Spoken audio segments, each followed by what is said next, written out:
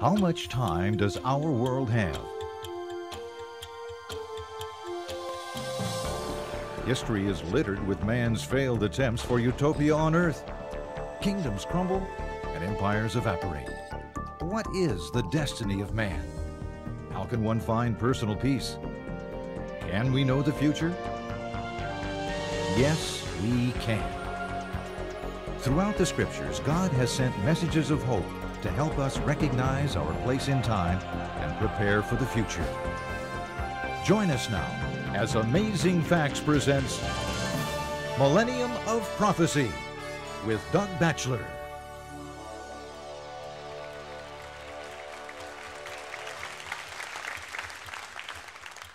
Friends, good evening for another exciting meeting here in New York City at the Manhattan Center on this balmy, somewhat wet evening. We're so glad that wherever you are, whether it's sunny or whether it's raining, we're glad that you've chosen to be with us tonight for this vitally important topic entitled The Cleansing Temple. The wonderful topics that are being presented tonight and tomorrow night are dual. They stick together. So please make plans to be with us not only tonight, but also tomorrow night. And we have an exciting topic coming up on Friday evening, the tale of two women. What does the Bible say in prophecy about those two women? Before we go any further, I'd like to invite you tonight to bow your heads with me as we invite God's presence to be with us.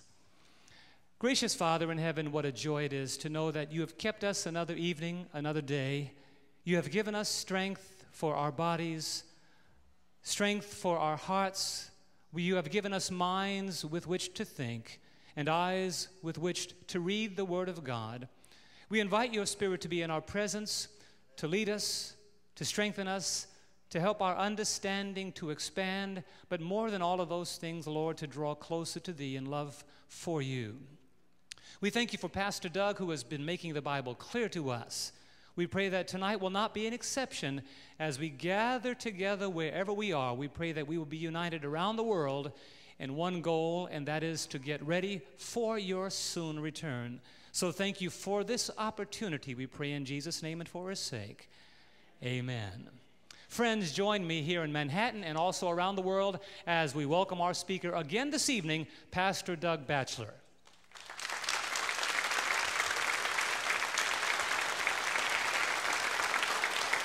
Thank you, John. Evening. Welcome to the Millennium of Prophecy. I want to welcome our friends who are studying the Word of God with us around North America, around the world. The reports that are coming in are very exciting. We have a blustery day here in New York City. I've been walking to and from the hall, and the wind out there will turn your umbrella inside out if you're not careful. Well, I wonder how much time we've got left for questions. I'm going to invite Mrs. Batchelor out, and we'll cover as many as we possibly can. I'm coming. Okay.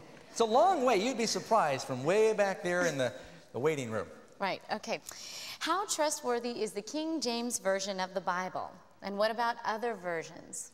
Okay, well, there are many, many translations, and if I'm not mistaken, I think there are more translations in English than any other language.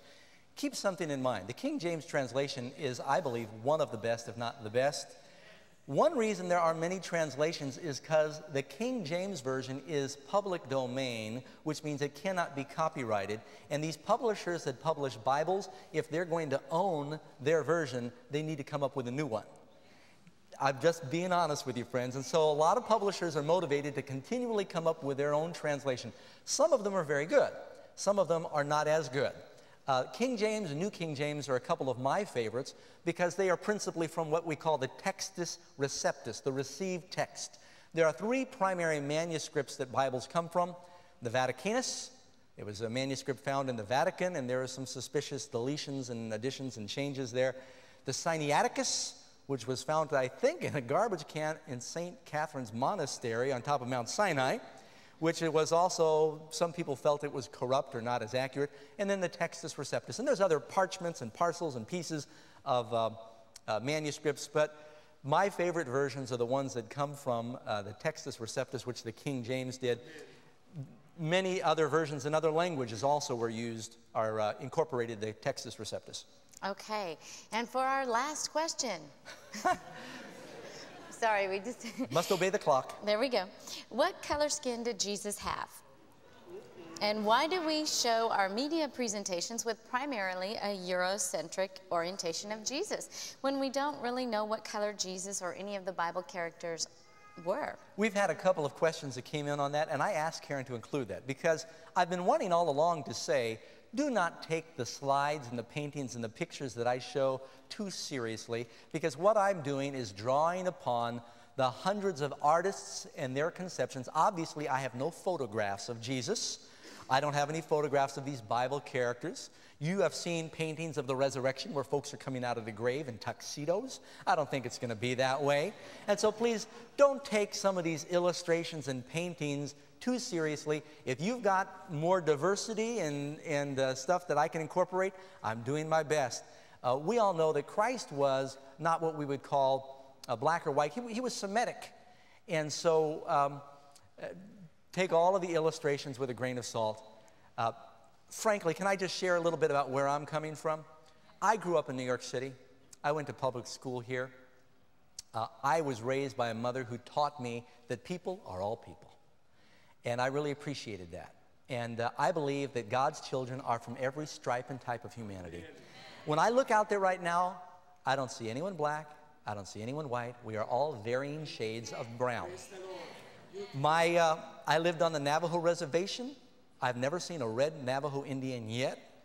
I've met a lot of Orientals. I've never met a yellow one. I think sometimes we accentuate racial problems by trying to make these stark, radical color differences. We're all God's children. The Bible says God has made of one blood all nations, okay? Amen. We have an amazing fact for you. On the big island of Hawaii is a massive temple. It's about 1,000 feet long by 700 feet wide, with walls that are 20 feet high and 20 feet thick. I've been there. It's really an incredible sight to see. It dates back to ancient times in Hawaii before it was settled by the tourists. And in their Hawaiian law, they had a number of taboo behaviors that were not permitted. And if you broke one of these sacred laws, it was called kapu. And if you committed kapu, you were kaput. The death penalty was the result of that. Some of the kapu were you were not supposed to step on the shadow of the high priest. And if you caught the wrong fish, the wrong time of year, kapu, death penalty. Women were not supposed to ever eat bananas. That was kapu. And you ladies are like this. Men were not supposed to let women cook for them. Kapu. You did that. That's right. But there was a little loophole. There was a way to survive. If they could get to this sacred temple called the Puhuahonua, place of refuge, a city of refuge, get past the armed guards and go inside, they could go through a cleansing, a purification ceremony where they would be forgiven and could be once again introduced into society. This temple, this sacred ground, was a place where they could be absolved and forgiven. Likewise, the Bible tells us that Christ, his body, is a temple. Jesus said, destroy this temple made with hands, and in 3 days I will make one without hands. And that same temple we can come to. We can come to Christ, and as a result, we can be forgiven. Now that goes well into our study for tonight, dealing with the heavenly model. Let's take a look at our historical briefly. Now, when Moses first led the children of Israel across the Red Sea into the wilderness area, instead of heading north directly to the Promised Land, he went south down to Mount Sinai. Not only was he supposed to receive the 10 Commandments there, but he was also up on the mountain for 40 days and 40 nights getting other additional instruction. You see, these people had been slaves for several generations, and they needed some guidance in how to organize as a nation. They had no laws, no civil laws. But even more than that, while up on the mountain, the Lord did something he had never done before or has never done since. He gave some very intricate instructions unto Moses on how they were to build and construct a sacred temple, a tabernacle. That was to be a teaching instrument for them that was to demonstrate how God saves. This portable place of worship was to be a microcosm, an illustration of the whole plan of salvation.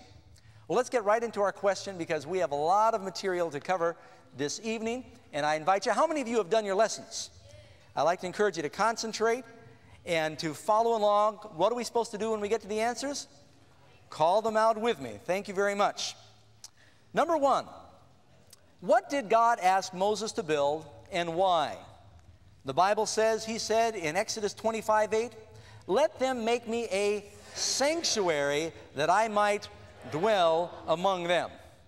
This sanctuary was to be a place where God was to meet with them. Now, when Solomon dedicated the temple that was later built in the Promised Land, he in his prayer said, the heavens of heavens cannot contain thee. So did God need a place to be protected from the elements? He said, I'm out here in the cold, I'm homeless, make a sanctuary for me. Is that what the Lord was after? Obviously not. He wanted to teach them something about himself through this. Not only were they given instructions about the sanctuary and all the different articles and elements they were to build, we'll look at those in just a minute, but they were given instructions about Aaron and his sons, the clothing they were to wear, the breastplate. Matter of fact, right down to the very underwear they wore, God had specified what the materials were to be. There was a breastplate that the high priest used to wear, 12 stones on the breastplate. Each one of those stones had one of the names of the children of Israel in it. Incidentally, the 12 stones that were on the heart of the high priest, just as Jesus bears us on his heart, and he's our high priest, those same 12 stones were the foundation stones you find in Revelation for the New Jerusalem.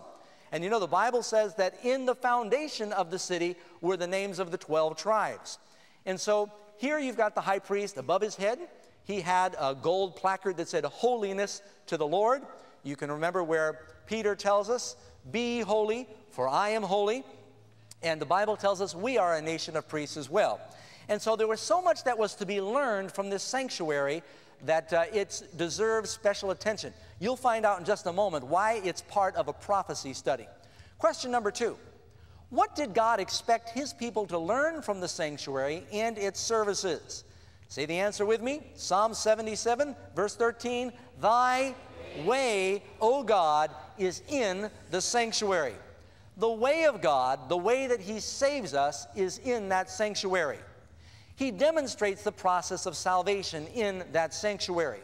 You notice when you read Revelation chapter 1 and Jesus first appears, he is wearing the garments, glorified though they be, of a high priest. The Bible says Christ appears among the 7 candlesticks. That was one of the rooms in the sanctuary on earth. This earthly sanctuary was a little miniature of the heavenly sanctuary. How many of you remember reading about, in the book of Isaiah, the conversion experience of Isaiah that you find in chapter 6? It says that he saw the Lord in his temple, on his throne. That vision, Ezekiel's vision, many of the visions that you find, Zechariah, in the Old Testament, the prophecies were given in the context of this heavenly temple, this dwelling place of God where the altar of God was. And we'll explain, or the throne of God was in particular. Keep in mind, what you see here on earth, it was also demonstrating the process of salvation. We have been separated from God by sin. They used to sacrifice lambs in the sanctuary. Jesus is our lamb. The Bible tells us he is our priest. And so for us to understand the whole science of salvation, the sanctuary really gives us a three-dimensional teaching lesson. You know, before we built the stage in preparation for the Millennium of Prophecy program, we drew up some plans and made some miniature images and models so that we can get an idea of what the real thing would be. And it's often true that before architects build a massive building project, what do? They go to these model builders and they build miniature models so that you can get the concept and you can learn and find out and tweak things from the model to better understand the reality when it's finally constructed. Well, God wanted us to understand something about the reality of salvation when it came through an edifice. And you'll be surprised as we proceed how much we can learn from this structure called the sanctuary. Question number 3.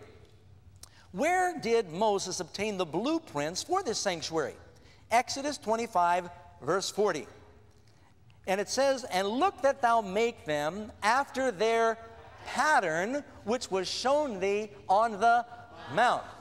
Now, did Moses dream these things up on his own? I mean, he was a shepherd for 40 years in the wilderness. The dimensions of this sanctuary in its design and its arrangement is just incredible in its proportions. The same way that God gave the instructions and dimensions to Noah for the ark, all to scale, God gave Moses these plans. But keep something in mind. Anything we build on earth to better understand what's going on in heaven is flawed. The earthly sanctuary was a small miniature of a very real dwelling place that God has in heaven. Let me give you an example. In the real dwelling place of God in heaven, he is flanked by 2 living angels. The earthly sanctuary, they're made of gold. The living temple of God in heaven, he has 10,000 times 10,000 angels that surround him, these countless ministering spirits. On the earthly sanctuary, to picture that, they had engraved angels in the golden wallpaper. So whatever you saw on earth was a feeble model of what's really going on in heaven. You understand? So God doesn't have a cumbersome box up there in heaven that he lives in. But this portable, mobile temple was to help them understand the very real one that God has in heaven. Question number 4. Let's quickly look at the furniture that was in the courtyard of the sanctuary. What furniture was in the courtyard? There you have the question. Say the answer with me. Exodus 29:18. And thou shalt burn the whole ram upon the altar. It is a burnt offering unto the Lord. Answer B. There was an altar out there first. The second thing was, thou shalt make a laver of brass, and thou shalt put water therein. Now, before I go any farther, I want to illustrate something. There were 3 aspects to the sanctuary, 3 parts. There was what they called the courtyard, there was the holy place, and the most holy place. In Christianity, we use 3 big words to describe the science of salvation: justification, sanctification, glorification. Justification means you come just like you are. That's the altar. That's the lamb. When the children of Israel sacrificed the lamb in Egypt, they came just like they were slaves. Moses did not come to them and say, tell you what, you keep the 10 commandments and we'll get you out of Egypt. Did he? They were saved just based on the grace of God. Am I right? And that's how the Lord looks. Then they went through the laver, the Red Sea, baptism, water, cleansing, basin. See, that's the next step in the process of salvation. Now, we've talked about what's in the courtyard. We've got a little video animation I'm going to walk you through here that helps illustrate what you're going to see when we get inside the tabernacle. On the inside of the tabernacle, you have the area of sanctification first in what you would call the holy place, and then after that you've got glorification in the Holy of Holies, or sometimes called the holiest of all. And so we're going to roll this little animation now because, you know, we spent all this time talking to you about the importance of visualizing what's going to happen in the temple. We thought it would be beneficial if you could visualize it. So here we go. We're going now into the holy place. You're very privileged. Only the priest could do that. Candlestick was there on the left. Your table of shewbread was on the right. Altar of incense with its little censer was at the front of the veil. Then in the Holy of Holies, you've got the Ark of the Covenant, not to be confused with Noah's Ark. The 2 angels on top, what we call the mercy seat. The Shekinah glory, or the presence of God, was between them. Inside the ark, under the mercy seat, the foundation of his government, you've got the 10 commandments, 2 tables of stone, and the Bible says written on both sides. Did you know that? You know why? Because God made a covenant, and there are 2 copies. One for him, one for us. And we keep them in the same safety deposit box that's called the Ark of the Covenant. So there you've got a little picture of what was going on inside of the tabernacle. Now let's review it again. We memorize a lot more by hearing and by saying the answers, okay? Question number 5. What 3 items of furniture are in the holy place? Let's review this now. Answer A, and upon the table of showbread, or it sounds like shewbread, it's showbread. It means it was bread for the presence of God. They shall spread a cloth of blue, and the continual bread shall be therein. Answer B, when thou lightest the lamps, the 7 lamps shall give light over against the candlestick. So there was the lampstand, the candlestick was the other article that was in there. Then answer C, and thou shalt make an altar to burn incense upon, of shittim wood thou shalt make it. All of these things were made of gold, symbolizing the purity of each one of these different aspects. Now, I'm moving along quickly now because I want you to get the big picture, and then I'm going to stop for a while, and I'm going to try and teach you, I won't be preaching as much as teaching, the many different symbols that can be seen in the sanctuary. Number 6, what special article was in the most holy place? Answer, Exodus 26, verse 34, and thou shalt put the mercy seat upon the ark of the testimony in the most holy place. So this ark, you've heard about the lost ark. We'll talk about that. It was in the most holy place. Question number 7. What was inside the ark? Exodus 25:21. And thou shalt put the mercy seat above the ark, and in the ark thou shalt put the testimony that I shall give thee. Deuteronomy 10, verse 4 and 5. And he, God, wrote upon the tables, according to the first writing, the 10 commandments. Now that's what the testimony was. The 10 commandments. And I turned myself and came down from the mount and put the tables in the ark which I had made. And there they be as the Lord commanded me. Now I want you to think about this for a minute, friends. When I think of the Holy Land, what piece of geography do you think of? If I say the Holy Land. Jerusalem, well, Jerusalem is the city, but you think about Israel, right? The Holy Land. Now, if I say the Holy City, there's a song called The Holy City. What do they sing about? Jerusalem. Now, in the Holy City, they've got the Holy Mount. Sometimes it's called Mount Zion. Sometimes it's called Mount Moriah. Now, on the Holy Mount, they had the Holy Temple, right? Stay with me, friends. Talking about the holiest spot on the planet. If you could put your finger down and say, where is the holiest place in the planet? You got the Holy Land, and then you got the Holy City, and then you got the Holy Mount, and then you got the Holy Temple on the Holy Mount, and on the Holy Temple you've got the Holy Place. You go through the Holy Place and you get to the holiest of holies. Do we stop there? What was in the holiest of holies that made it so holy? The Ark of the Covenant.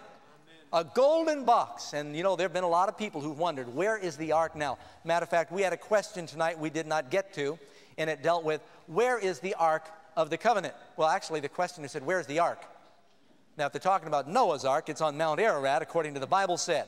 If they're wondering about the Ark of the Covenant, or maybe they're talking about a little ark that Moses was put in as a baby. There's 3 arks in the Bible. The Ark of the Testament, or the Ark of the Covenant, this golden box, and people are wishing they could find it. It suddenly disappeared just before Nebuchadnezzar came and destroyed the temple. See, Jeremiah told King Zedekiah the temple was going to be destroyed and burnt, and a lot of Bible scholars believe that evidently Jeremiah and some of the priests took that ark and they hid it somewhere in a cave nearby Jerusalem because God knew what was going to happen. One reason we know that is when they came back to Jerusalem, the king of Persia gave them all the holy vessels and implements of the temple, but the Ark of the Covenant was never heard about again. It somehow vanished before the temple was destroyed. And so we believe it's still hidden somewhere, probably not too far from Jerusalem, because it was heavy. It required 12 men to carry it, and you can't carry something that glorious that far in the daytime. I think they secreted it out of the city at night and hid it maybe in a tomb and sealed it, but it's still hidden somewhere in the Promised Land. And people think one of the greatest archaeological finds would be either Noah's Ark, concrete, tangible evidence of Noah's Ark, or the Ark of the Covenant. People think, oh, if we could find that golden box. But friends, everybody misses the point. The important thing about the Holy of Holies was not the golden box. That was the packaging. That was the container. The important thing was the rocks in the box. Now think about this, friends. Don't miss my point. The Holy Land, Israel. Holy City, Jerusalem. Holy Mountain, Mount Zion, Mount Moriah. Holy Temple, the Holy Place. And in the Holy Place, you got the Holy of Holies. And in there, you've got the Holy Ark of the Covenant. And it's all built around a couple of rocks. What was so important about those rocks? God, for the first time in the history of the world, He wrote His will with His own hand. The rest of the Bible is written by man. And people think, oh, if we could find the Ark of the Covenant. They're not interested in the rocks in the box because you have what's on the rocks in your Bible. People think if I could find the golden box, they get excited. They don't want the rocks in the box, right? You know, Moses said, what nation is honored like this nation? The word is not far away from you that you should say, who is going to ascend into heaven and bring it down that we can know? Or who's going to go fishing in the ocean and fish it up that we can know? But it's even in your mouth. It's right near you. You and I know what's in that box. It's in our Bibles. It's the 10 Commandments, right? And so we ought to think about and appreciate the great holy treasure that God's given us in the Bible. Why do you think it's called Santa Biblia? Holy Bible. It's a holy book. And I'm saying that to help us maintain our perception of how sacred the 10 Commandments is to God, because we're still living in a Christian world where people are saying we're not under the law, the 10 Commandments have been abolished, we just are sort of led by this nebulous spirit that's going to guide us now. No, friends, that's not what the Bible teaches. The Word of God and the law of God has not changed, and the Lord still expects us to keep it. Amen? All right, where did I leave off there? Question number 8. Question number 8. Why did the animals need to be sacrificed in the Old Testament sanctuary services? Hebrews 9:22. Without shedding of blood, there is no remission or forgiveness. The life is in the blood, the Bible says. I remember one time something that made a very graphic impression on me I'll never forget. I was driving in Maine one cold winter day. There was snow all over the ground. We were following a dump truck or something, some friends and I, and this beautiful husky-like dog ran out to bark at the tires. You know, dogs do that, of this loud dump truck as it went by, and the dog did not calculate that its feet were going to slip as it ran out because of the ice on the road. It slid under the car, and we all went, oh no, because the dog got hit and rolled out from underneath this dump truck. Well, the truck driver just went on, and those of us in our car, we stopped, and the poor animal was still alive in the road, but it was bleeding badly. And the crimson red blood was running out on the white snow, and the contrast and the steam was coming out of the blood. It left a very vivid impression on me, and the poor dog was struggling, and we tried to soothe it, but we watched as the blood ran out. There was nothing we could do. It was mortally wounded. It became quieter and stiller until it died. And we saw very vividly that day how the life is in the blood. Well, Jesus gave his life. He gave his blood to cover our sins. Second part of that answer, it says in Matthew chapter 26, verse 28, for this is my blood of the New Testament, which is shed for many for the what? For the remission. What's remission mean? For the forgiveness of sins. You've heard me say before, the first miracle that Jesus did was he turned water into pure grape juice, a symbol of his pure blood. And for people who think that at the communion service Jesus had them drinking alcohol, that's a terrible mistake. The Bible tells us the bread was to be unleavened, and likewise the grape juice was to be unfermented. You do not find the word grape juice in the Bible. It's always called wine. Sometimes it was fermented, sometimes it was pure grape juice, as it says in Isaiah, as the new wine is in the cluster. That's grape juice. It's not fermented yet. The word wine comes from the word vine. It means the juice of the vine. The first thing Jesus did, he turned water into wine. The last thing he did, he tasted the bitter wine while he was on the cross, the sour wine, the Bible says. That's a symbol of our sin. He took our sins. He gave us his blood, his life, his vitality. Did you know grape juice has antibiotic properties to it? That's right. That's part of the reason that Paul said to Timothy, drink a little wine, a grape juice, for your often infirmities and your stomach ailments. Question number 9. When animals were sacrificed for sin, what happened to the sin?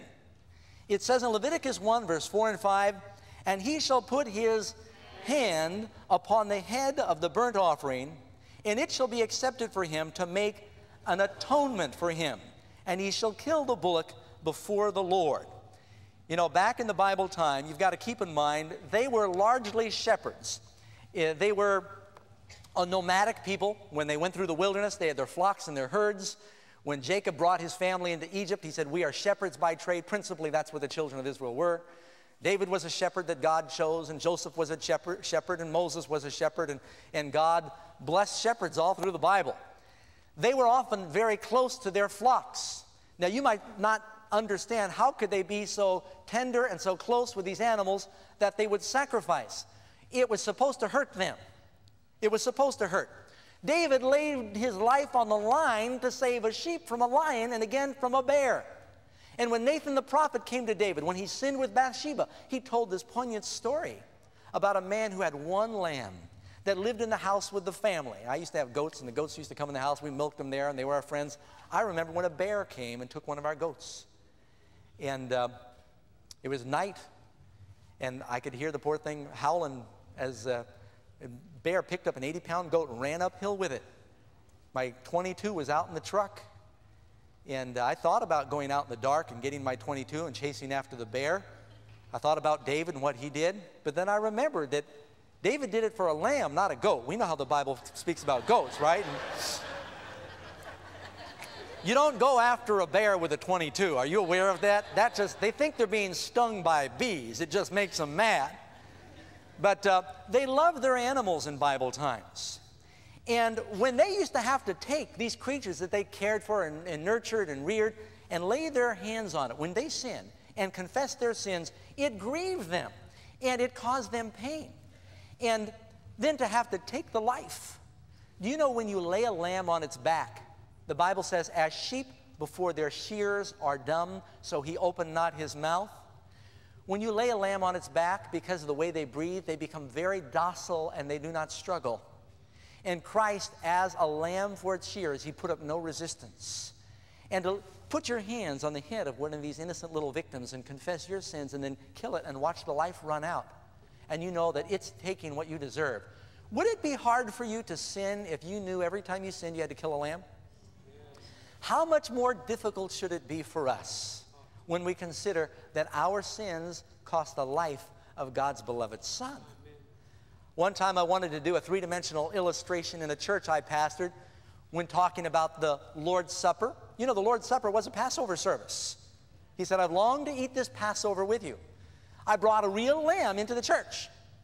And, you know, the folks knew I was a little bit different. And so I brought it in, and we tied it up, and I got my knife, and I was illustrating it, and I took the knife, and I said, then they'd cut the throat, and I went up like this, and the whole church was, don't, stop. And I didn't, of course.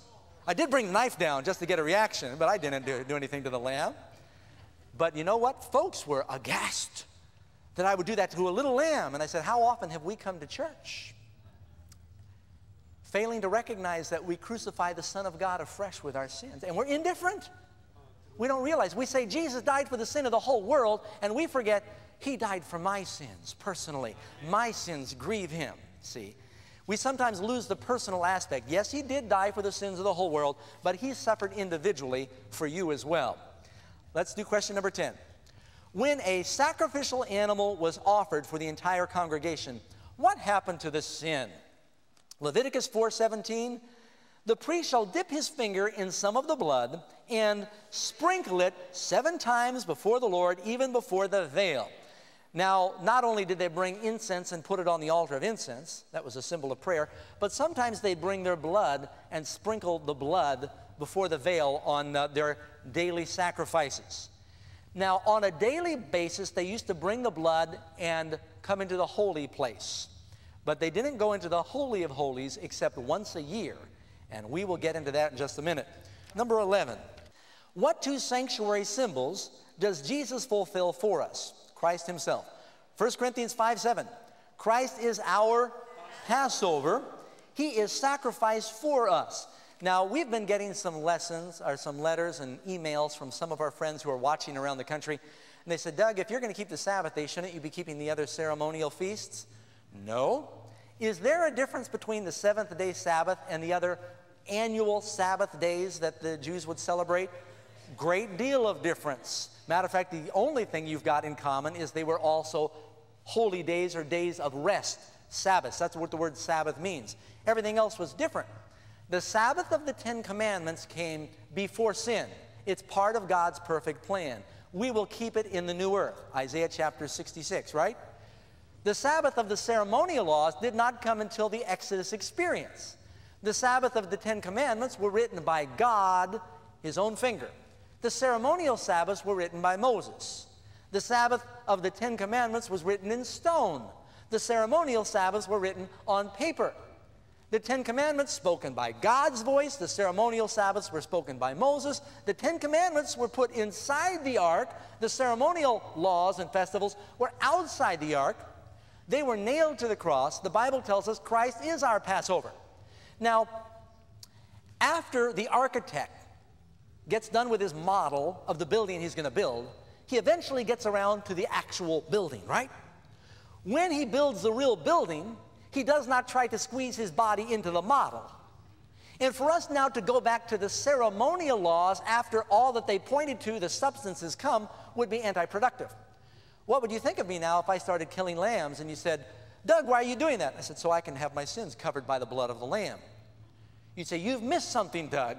The Lamb of God came now. Why do you think when Jesus died on the cross that the veil in the temple was ripped from top to bottom? It was signifying that all the ceremonial laws have been deactivated. Now the substance is here, the reality is here. We don't need to go backwards to the models and the symbols now. We've got the reality of Christ. Amen. And so we can still learn from these feasts. We can benefit from the lessons they teach. But now, do we still keep Passover? Yeah, we do. Christ brought it into the future by saying, now the Passover, you don't kill a lamb, I'm the lamb. The grape juice is my blood. The bread is my body. And whenever we have a communion service as Christians, it is a memorial of the Exodus when that angel of judgment passed over because of the blood of the lamb, except now Jesus is our lamb. We don't need lamb's blood, right? So we're now living in the reality of those things. Hebrews chapter 4, verse 14. We have a great high priest that is passed into the heavens, Jesus Christ, the Son of God. Now, at this point, I would like to look at an illustration. You have this in your lesson. I didn't put it as soon as you normally have it, but you'll see in your lesson you've got a little outline of the sanctuary. We've got this up on the screen here for you to look at. I want you to notice that the sanctuary teaches us so many things about God that help us understand the plan of salvation. First of all, how many doors were there? One door. Christ said, I am the door in the Gospel of John, right? Think about all the I ams that Jesus used in his teaching. He said, I am the door. He is the bread. He is the light. Christ is using the emblems that were in the sanctuary to tell us that he is those things. He is the fullness of all that they represented. One way in. What was the first thing you saw when you went in? You saw the altar. The first step in salvation is the sacrifice. Incidentally, you'll see down on my illustration, there's a little sacrifice stake. This is not in the Bible, but in Jewish tradition, they evidently had a little stake with a cross driven in the ground near the altar where they would actually cut the throat of the little lamb. They'd tie it up. You remember when Jesus went into the temple when they were making merchandise? And it says he took the cords. They used these cords for tying the lambs before they were sacrificed. And so there was a little stake there with a cross on it, so the rope wouldn't slip off the top. First thing you saw was an altar and a little stake, okay? What is our first step in salvation? Sacrifice. First, you begin a journey. Notice what's happening. As you go through the door, you're going in a straight line. The Holy of Holies represents the presence of God, glorification. The first step is on your way to God. We're separated from God. We begin a journey. The altar, the sacrifice. The children of Israel, before they began a journey to the promised land, before they took the first step out of Egypt, what they have to do? Kill the Passover lamb. Before you begin a journey to heaven, you've got to accept the lamb. You can't become a Christian until you accept the lamb. Step number one. You notice that God doesn't say, obey my law and then I'll forgive you. First, you come just like you are and you accept the lamb. So they would go to the altar. Then after the sacrifice was the laver. What was in the laver? Water. After the children of Israel sacrificed the lamb in Egypt, they began a transition. They crossed through the Red Sea. 1 Corinthians chapter 10 says they were baptized in the sea. We then are baptized, and immediately after baptism, you enter into the next phase because baptism is the transition. It's the threshold from justification into glorification. It's the way you join the church. You notice you don't get into the holy place until you go through the water. People say, I'd like to get baptized, but I don't want to be part of a church. Well, that's like washing in the laver and never entering the holy place. That's like a baby being born and not being placed in a family. And so that just doesn't make any sense. That's like a guy saying to a girl, I'd like to get married, but we don't need to live together, do we? You're going to wonder if he's got another wife somewhere else. And so then you enter a new phase. Now you go into sanctification. That's when you enter the holy place. And there were three things in there. There was the light, there was the bread, and there was the incense. Notice Jesus said, I am the light of the world. He says, I am the bread that came down from heaven. When the children of Israel crossed the Red Sea, when they went by the laver and they entered the wilderness, did God give them bread from heaven, miracle bread? See? Jesus said that we need to get that bread of life every day. We need to gather it. The priest would replace the bread so it was never stale. On a daily basis, they had fresh bread. God rained down the bread on a daily basis in the wilderness, except the Sabbath. They got bread 6 days a week, but on the Sabbath, they were supposed to get twice as much on the preparation day to last them. I study twice as hard on Friday, usually because I'm preaching the next day too. I need the extra bread. Jesus said, I'm the bread. He said, I'm the light, and Christ is our high priest. We pray in his name. That's what the incense was. You see, the priest would take this incense and sprinkle it on the altar of incense, and it would waft over the curtain into the presence of God. Just as Christ makes atonement, we pray in his name. He presents our prayers for us. We come boldly before the throne, Hebrews tells us, by virtue of Christ. Amen? Not only is Jesus the light, but he said, you're the light. Not only is Jesus our high priest, but the Bible says in Peter, you are a nation of priests. What was the priest's job? To make atonement. You know what atonement means? At one meant. It means to bring us back to God. We've been separated. This whole thing is a journey back to God. Not only did Jesus say, I am the bread, but when the people got hungry, Jesus gave bread to the disciples and apostles, and he said, you give them something to eat. We are to receive the bread from Christ after he blesses it, and then we are to distribute it. See? Not only is Christ the light of the world, you're the light of the world. You and I are priests. And so the sanctuary not only teaches us about Jesus, it tells us what our responsibility is, because Christ said, as the Father sent me, so send I you. Amen. Jesus' body was a temple. Isn't that right? Amen. He said, destroy this temple made with hands and I'll raise it up. And then later at his trial, the only honest testimony that came out at his trial was this. He said, destroy this temple made with hands and I will make one without hands. He did say that. He was talking about his body. And Christ's body, when he rose up, the church rose up. The church is called the body of Christ. Now, not only is Jesus' body the temple, you, Paul says, are the temple of God. Not only individually, but collectively. Then you go into the Holy of Holies, and that's glorification. That's the presence of God. We are separated right now, but Christ removed the veil, so someday we can live in the presence of God. You see, friends, right now we're looking through a glass darkly, but someday we're going to see face to face. And so we are moving towards God. Not only does the sanctuary tell us about plan of salvation, all of life is made up of cells. Your body individually is the temple of God. A cell has three parts. There are three parts here. You've got the courtyard, the holy place, the most holy place. An egg is an example of a cell. It's got the shell, it's got the white, it's got the yolk. A cell has got the membrane, it's got the plasma, it's got the nucleus. We've got the Father, Son, and Holy Spirit, and the angels go holy, holy, holy. And the sanctuary is just a little picture of the life. Your body is like a temple. You have an altar in your body. You are consuming energy. You're burning. There's a fire that is consuming energy all the time. You're constantly consuming energy as your heart beats and as your circulation goes. Humans do not hibernate. You've got a cleansing system, the laver. You've got a circulatory system that is feeding and cleansing your body continually. Am I right? Amen. Then you go into the holy place. Jesus said the light of the body is the eye. Okay? Was there food stored in the temple? Do our bodies store food? Some of us don't want to admit it. Some of us store more than others, but we have storage as well. Am I right? And then there's incense, the spirit of man.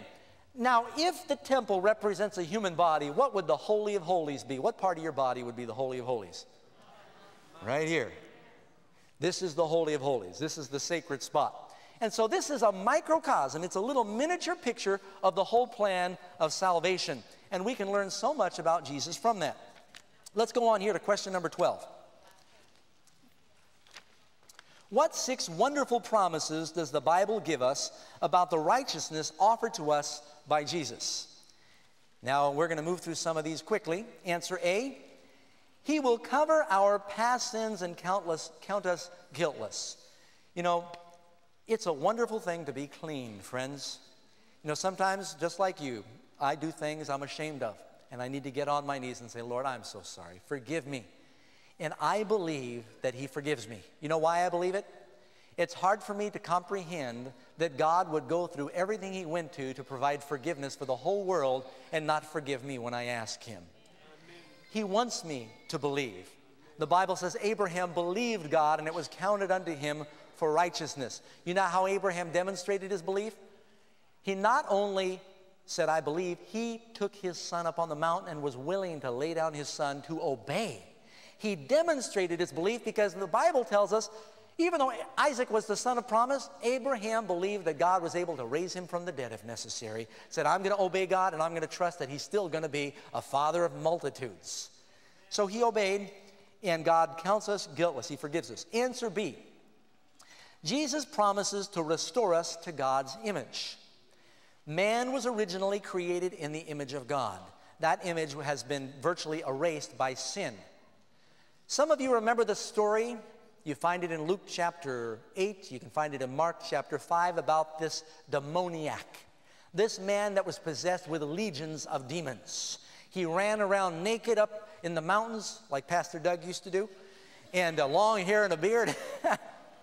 And the Bible says he had chains and cut himself with stones. And he was a monster. Foaming at the mouth, glaring eyes. Just mad, insane, shrieking, crying. That man was filled with demons. Those that follow the devil take on the image of the devil. Those that follow Christ take on the image of Christ. You become like the God you worship. That's something to consider. Some people worship animals. You become like what you worship. Then answer C. Jesus gives us the desire and the power to do God's will. You know, the wonderful thing is He changes our desires. When I became a Christian, I thought, well, Christians don't have any fun. I'm going to do it because I know it's true, but this is not going to be fun. And I was longing for the things of the world. But you know something? The things I once loved, I hate. And the things I once hated, I now love. And I remember when I first started going to church and I heard the Christians singing the hymns, I was listening to the music of the world. And I thought, oh, man, this is torture. All the saints were making a joyful noise. And you know what I do? I look at the hymn at the beginning of the service, and if it had more than 3 verses, I went to the bathroom because it was painful for me to sit there. And this one church I was going to, they could not even sing on key. It was slow and off key. And I remember one day slowly something was changing in my heart. And I came out one day and I looked at the opening hymn to see how many verses, and it had a lot of verses, and it was that song, I Will Sing of Jesus' Love. And I thought, I'll look at the words. I will sing of Jesus' love, sing of Him who first loved me, for He left His throne above and died on Calvary. I will sing of Jesus' love. You know what? I was listening to these old saints sing out of key, and I started crying. I started thinking for once about the words, where before in the world all I thought about was the beat of the music. You know what I'm saying? And now I was thinking about the message instead of the music. And I changed, and now that which I once loved, I loathe, and now which I once dreaded, I love. God changed me. He'll change your desires. Now do I get to do D? Yes, D. Jesus will help us to do only the things that please God.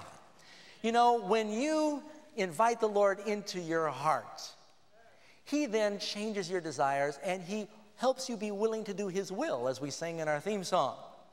You know, the Bible tells us, without Christ, I can't do anything. But through Christ, I can do all things. And if Christ is in us, all things are possible. Amen? Answer E. He removes our death sentence by giving us credit for His sinless life and atoning death. You know, the wonderful story of the Good Samaritan. That Good Samaritan represented Christ. The Jew who fell among thieves represents the human race. The Good Samaritan, when he found this man, the man was afraid of him, but because he was a Samaritan, an enemy. But the Samaritan said, look, I'm going to make a trade with you. He took his clothes and he tore them up and he bandaged his wounds. He used his oil and his wine. He put him on his beast. He took him to the inn. He dug into his pocket, and he paid his rent at the hotel so the man might be healed. He traded places with him. He said, you ride, I'll walk. I'm going to give you my food. I'm going to give you my oil, my wine. That's what Christ did. He made an exchange with us. He gives us his strength in place of our weakness. He gives us his goodness, and he takes our badness. This is the gospel. And when you believe it, it really happens. But you believe it first, then the reality takes place. Answer F.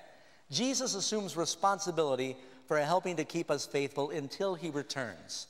You know, the Bible says that God is not a quitter. He will finish what he started. He is the author and finisher of our faith. Now, when I look at Christ, I get discouraged from time to time because he's my example and I have a long way to go. But when I look at how far he's brought me, I've got faith he will finish in my life what he started, because God is the author and finisher. He which has begun a good work in you will perform it if you keep on following. When I look at how far he's brought me, then I'm encouraged that he can finish what he started. Amen? Number 13.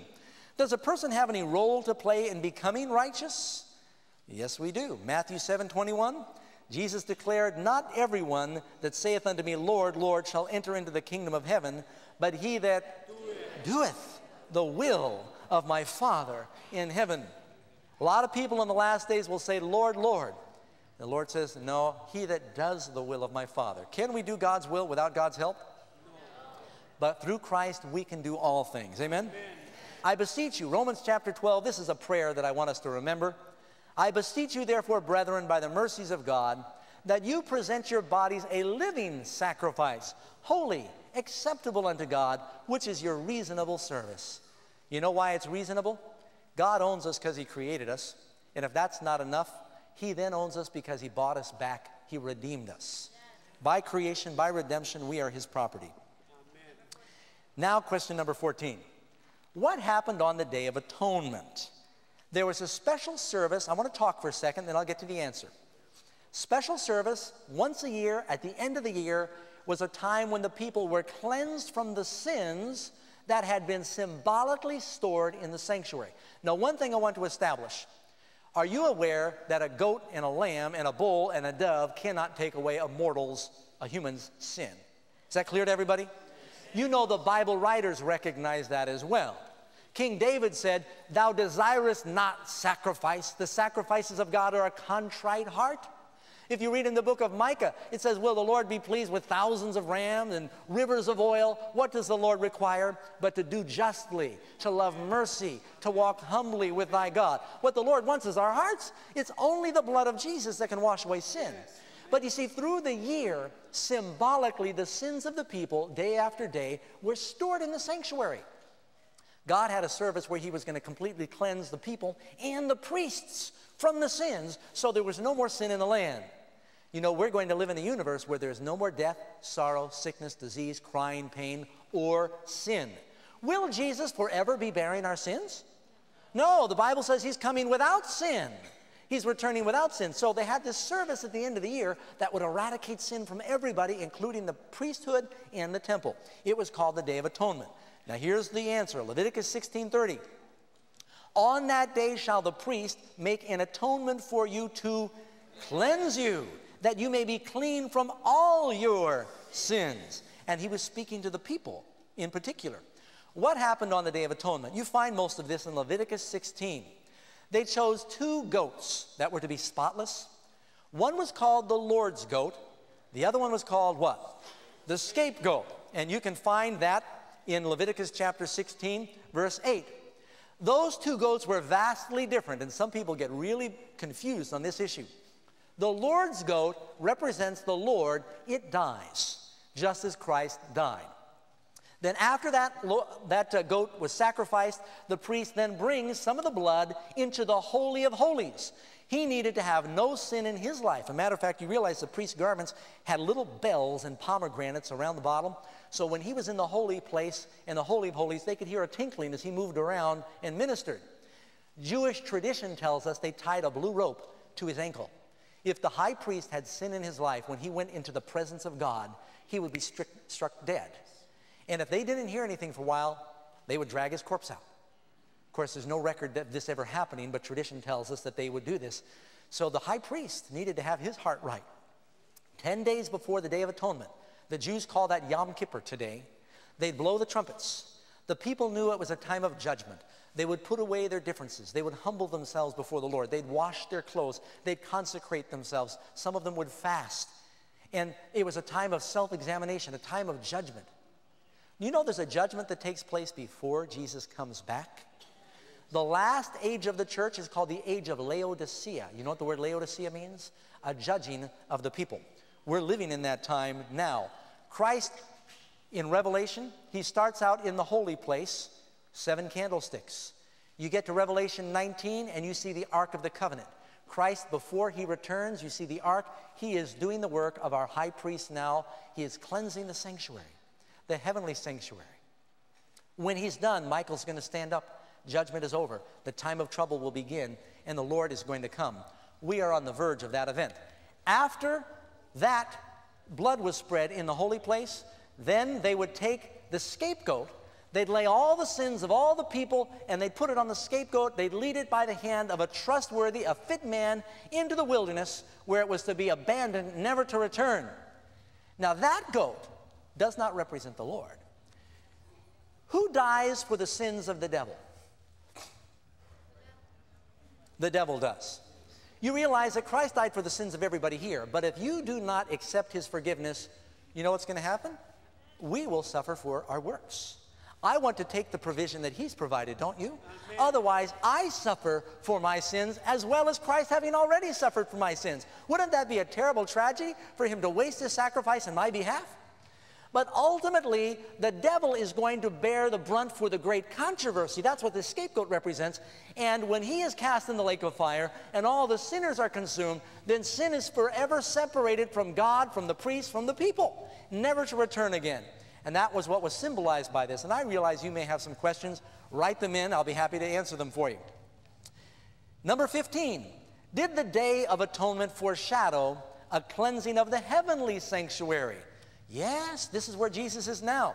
He is our high priest, Hebrews 9:23.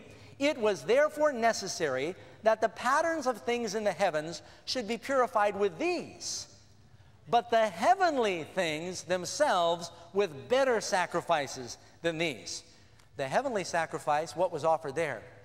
Christ is offering his blood, not the blood of lambs. That sanctuary, that temple, was activated when Jesus ascended into heaven. He went before the Father. He activated it. He has been serving as our high priest there. And you can now go to the Father through Christ. Isn't that good news, friends? Amen. You know, there's a story. One day a pastor was driving. Late one rainy night, like we have here in Manhattan right now, on a lonely road, cross country, and out in the middle of the headlights, he saw a man running back and forth across the highway.